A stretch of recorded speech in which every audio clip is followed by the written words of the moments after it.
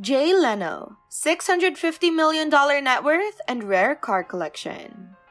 Leno was born on April 28, 1950 in New Rochelle, New York. His homemaker mother, Catherine Ney Muir, was born in Greenock, Scotland, and came to the United States at the age of 11. His father, Angelo, was an insurance salesman and was born in New York to immigrants from Flumeri, Italy. Leno grew up in Andover, Massachusetts and graduated from Andover High School. He obtained a bachelor's degree in speech therapy from Emerson College. His older brother Patrick was a Vietnam War veteran who became an attorney. Leno made his first appearance on The Tonight Show on March 2, 1977, performing a comedy routine. In 1992, he replaced Carson as host amid controversy with David Letterman, who had been hosting Late Night with David Letterman since 1982, which aired after The Tonight Show, with whom many, including Carson himself, expected to be Carson's successor. In 2004, Leno signed a contract extension with NBC to retain him as host of The Tonight Show until 2009. Later in 2004, Conan O'Brien signed a contract with NBC to become the show's host in 2009, replacing Leno at the time. Because Leno Show continued to lead all late-night programming in the Nielsen ratings, the pending expiration of his contract led to speculation about whether he would become a late-night host for another network when his commitment to NBC expired. He left The Tonight Show on Friday, May 29, 2009, and Conan O'Brien took over on June 1 that year. On April 3, 2013, NBC announced that Leno would leave The Tonight Show in spring 2014 with Jimmy Fallon as his designated successor. Leno has maintained an active schedule as a touring stand-up comedian, doing an average of 200 live performances a year in venues across the United States and Canada, and at charity events and USO tours. Leno's comedic influences include Johnny Carson, Robert Klein, Alan King, David Brenner, Mort Saul, George Carlin, Don Rickles, Bob Newhart, and Rodney Dangerfield. Dennis Miller and Jerry Seinfeld have credited Leno as their inspiration. Leno has claimed that he has not spent any of the money he earned from The Tonight Show, but lives off of his money from his stand-up routines. Leno has been married to Mavis Leno since 1980, and they have no children. In 2001, he and his wife donated $100,000 to the Feminist Majority Foundation's campaign to stop gender apartheid in Afghanistan, to educate the public regarding the plight of women in Afghanistan under Taliban rule. Mavis Leno is on the board of the Feminist Majority. In 2009, he donated $100,000 to a scholarship fund at Salem State College, now Salem State University, in honor of Lenny Sogoloff, who gave Leno his start at his jazz club, Lenny's on the Turnpike. In August 2012, Leno auctioned his Fiat 500, which was sold for $385,000, with all the proceeds going to a charity that helps wounded war veterans recover by providing them with temporary housing. Jay Leno's net worth, including his rare car collection, is $650 million. Jay Leno's legendary car collection now boasts over 180 exotic cars, hypercars, and antique-grade vehicles. Put simply, nobody else in the world has a space-age McLaren P1 parked near their antique fire engine. Yet, over the years, Jay has also added several affordable, attainable, and dare I say, normal cars to his collection. These were cars that cost well under $70,000 new and yet still managed to grab Jay's attention for some special reason. Let's take a look at some of the most surprisingly affordable cars in Jay Leno's collection.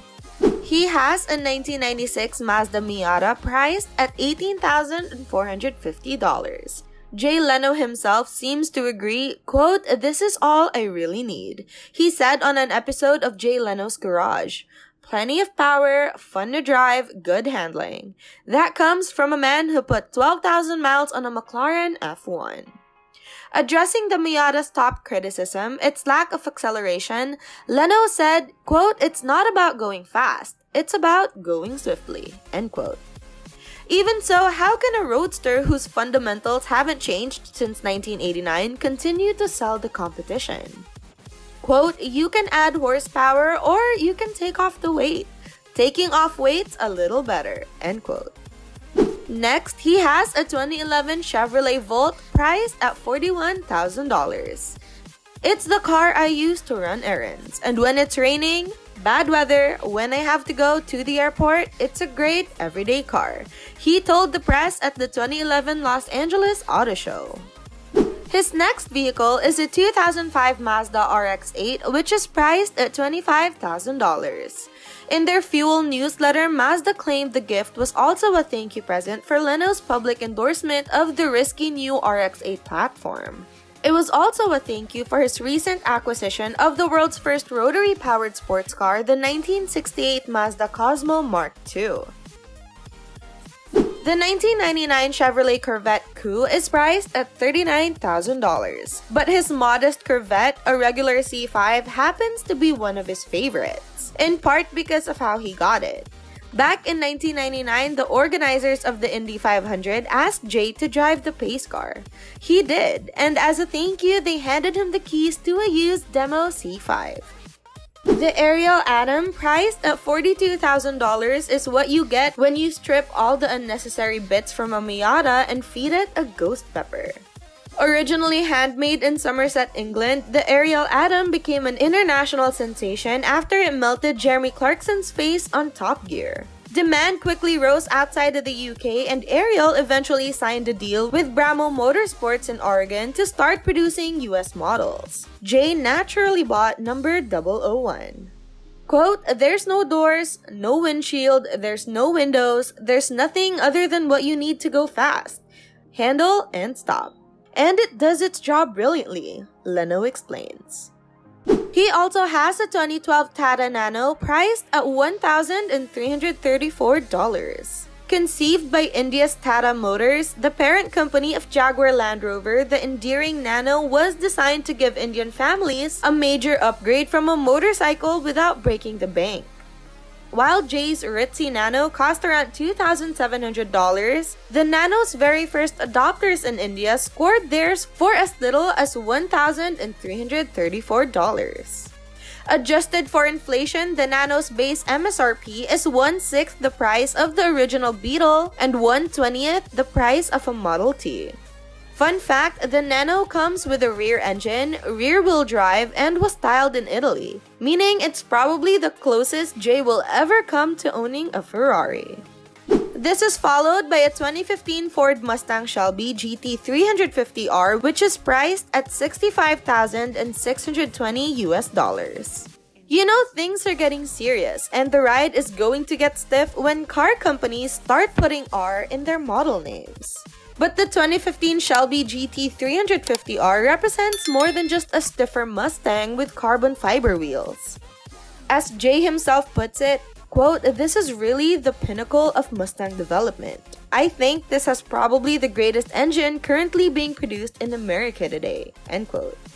Having driven a GT 350R around Atlanta Motorsports Park, I can attest that the car's greatest draw isn't raw power or performance, it's the sound. Sure, GT 350Rs like Jay's are pretty unattainable now, but you can still get the same glorious engine note from its slightly more tamed stablemate, the GT 350. He also has a 2008 Dodge Challenger SRT8 priced at $165,000. Jay owns two of the most desirable Challengers ever built, a 2015 Hellcat and a 1970 RT, that he playfully admits, quote, "was like the scariest car in the world when I was a kid." However, slotted between the two is his oft-forgotten, much more attainable 2008 Challenger SRT8. There's even footage of him heading to the local dealership to buy it, joking about the tedious paperwork. Representing one of America's first attempts at a luxury truck, the 2000 Ford F-150 Harley-Davidson, priced at $165,000, is also one of the vehicles Jay Leno owns.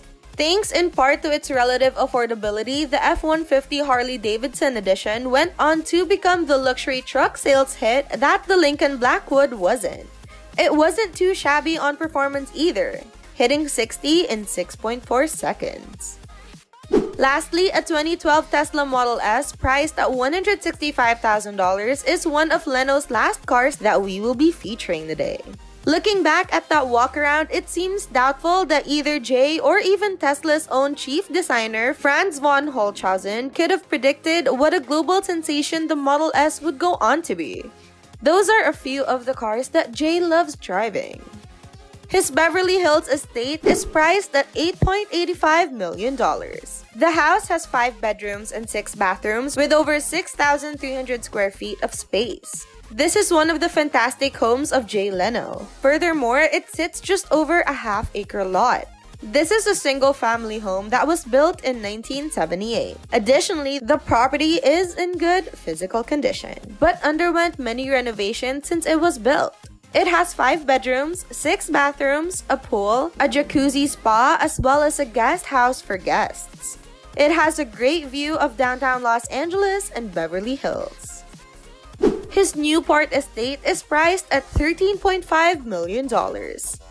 It's common knowledge in real estate circles that Jay Leno and his wife Mavis of 40 years bought a Newport RI mansion for $13.5 million in 2017. But the story of how the former Tonight Show host found Seafair, a 15,861 square foot Louis XIV inspired chateau, is less known.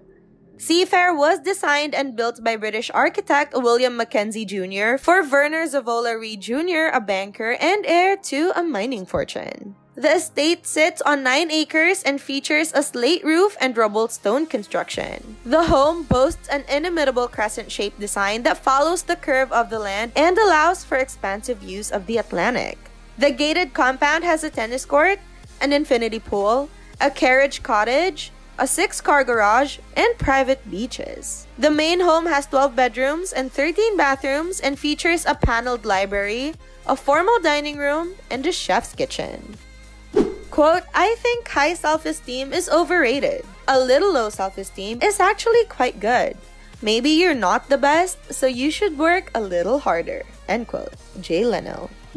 Keep tuning in our channel, Luxury Max, to find out more about the latest reward trends of the super rich, where we will be creating quality content videos for you to enjoy. Make sure to hit the like and subscribe button and feel free to comment down on what videos we should be talking about next. Thank you for listening, and we'll see you guys in the next video.